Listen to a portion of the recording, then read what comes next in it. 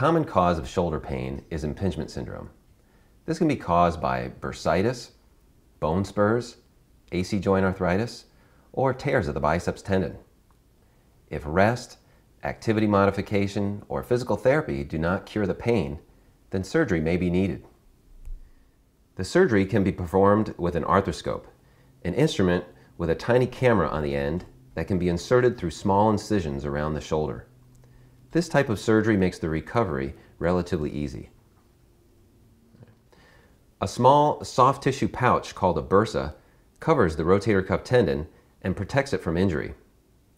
If that bursa becomes inflamed or worn out, the tendon can become damaged and cause pain. Pain can also be caused by bone spurs growing over the rotator cuff tendons. Your surgeon will look inside the shoulder joint to make sure all the other structures are normal. Then remove the injured rotator cuff bursa and any bone spurs that may be irritating the rotator cuff. The AC joint is a small joint at the end of the collarbone where it meets the shoulder blade. The AC joint can become arthritic and cause pain. The treatment for this is rest, activity modification, ice, heat, and even a steroid injection.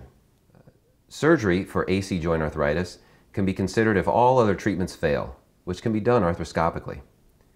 Your surgeon will remove the degenerated tissue in the AC joint as well as a small portion of the end of the collarbone. Repetitive activities can cause a lot of stress on the biceps tendon, which can cause tears in the tendon. This usually causes pain that starts in the shoulder and radiates down the front of the arm. Biceps tears can be treated by reattaching the biceps tendon outside of the shoulder joint, or simply releasing the tendon if it is too badly damaged for repair.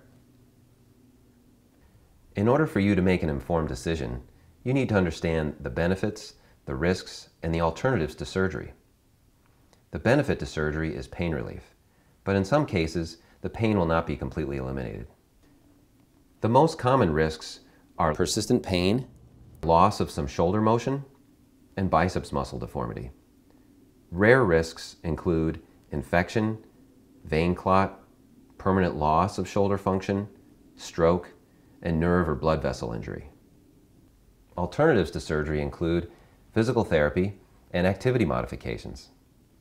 Repeat cortisone injections can be done, but after too many, the risk of tendon injury does increase. On the day of your surgery, you will want to wear comfortable clothes, including a button-up shirt that will be easy to put on after your surgery. Upon arrival, you will change into a gown and receive an IV. Both nurses and physicians will perform safety checks by repeatedly asking you to state your name and other basic information, as well as asking you to mark the shoulder that will be repaired. Though this may seem repetitive, rest assured that it is for your safety. You will then be given a nerve block to control pain during and after the procedure. During the surgery, you will remain completely asleep and will wake up in a recovery room.